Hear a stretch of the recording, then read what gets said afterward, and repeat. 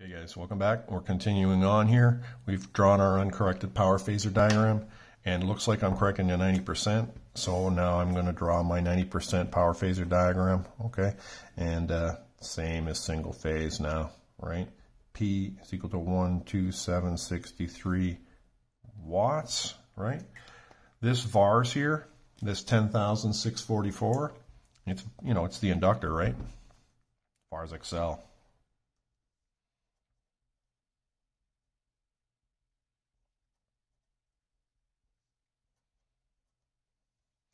And if I was correcting the unity, guys, my capacitor bank would be that whole bit, right? But I'm not correcting the unity, correcting 90%, so my cap's going to take care of some of that. Okay, this is going to be my cap bank, right? And this is going to be VARs X, right? And this is going to be VA. And this is going to be the 90% that I'm trying to correct to. Okay, guys? And so, no different than single phase now. I'm going to calculate my VA. It's going to be 12,763 divided by 0.9, 14,181 volt amps, okay? And I'm going to calculate my VARs X using Pythagorean theorem, okay? So it's going to be that squared minus 12763 squared equals root. And I know I'm going fast, guys. Pause the video, okay? Or you can slow it down. Hit the little gear icon and slow it down to 75% speed or something like that. I don't know. Okay, so that's not your capacitor bank. That's your VARs that you're going to live with in the circuit. And so my capacitor bank here, guys, is going to be the 10,644 that I started with minus the 6181 that I'm going to live with. So let's do that. 10,644 minus that. Looks like it's 4,463 VARs. Okay. That's the whole bank.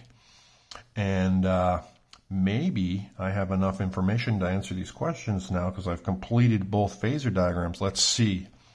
What is the line current after correcting to 90%? Well, the line current can be calculated because I know my VA.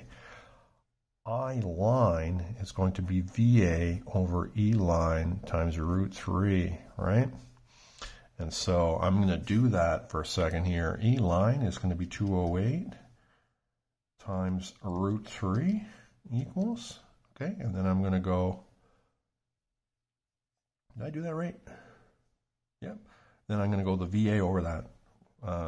So 14181 divided by that answer equals. Looks like it's going to be 39, guys. 39.36 amps after correction. Now, was 46.13. We've reduced it, and we've improved the phase angle. Okay, so that's the answer to B. The answer to C, I don't have much room here, so I might have to get another piece of paper out. Let's do that, okay, guys? So I don't get, it's already super crowded, right? But let's see if we can calculate C here. All right, guys? So C, the value, calculate the caps in VARs each to correct the 0.9. Well, there's my cap bank, okay? So it's 4463. So it is 4463 divided by 3. All right, so it's basically this whole bank here is 4463 VARs, okay? And since there are 3 of them, I can just divide that by 3 and I'll get, each of them 4463 divided by 3.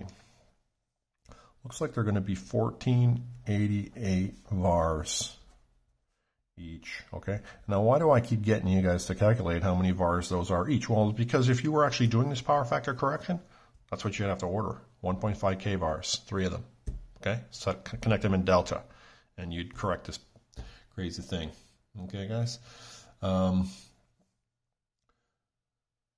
Last question, okay, D.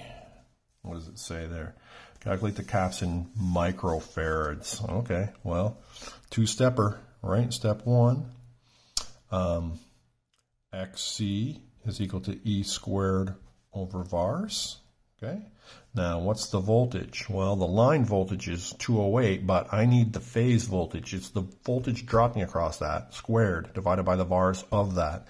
But because it's delta, it's 208, okay? Because the phase voltage will be 208. So it's going to be 208 squared. If it was Y, I'd have to divide by root 3 to get my phase voltage. 1488, okay? So it is 208 squared divided by 1488. Looks like they're 29 ohms each.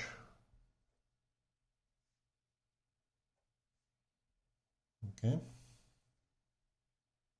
Just double checking here, make sure I'm not screwing up. I sometimes do. Let's just hope for the best here. Okay. Step 2, guys.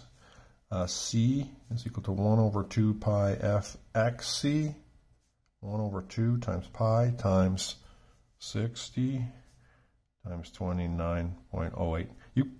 You guys have probably noticed by now that I make tons of mistakes, right? 2 times pi times 60 times 29.08. I misspeak all the time too. I'm sure you've noticed that as well, right?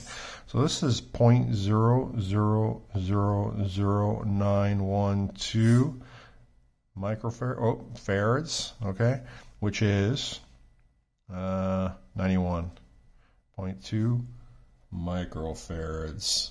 All right, guys, and that is the correct answer. So it looks like I've been doing it correct all along. Super easy to make a mistake, guys, and I get that.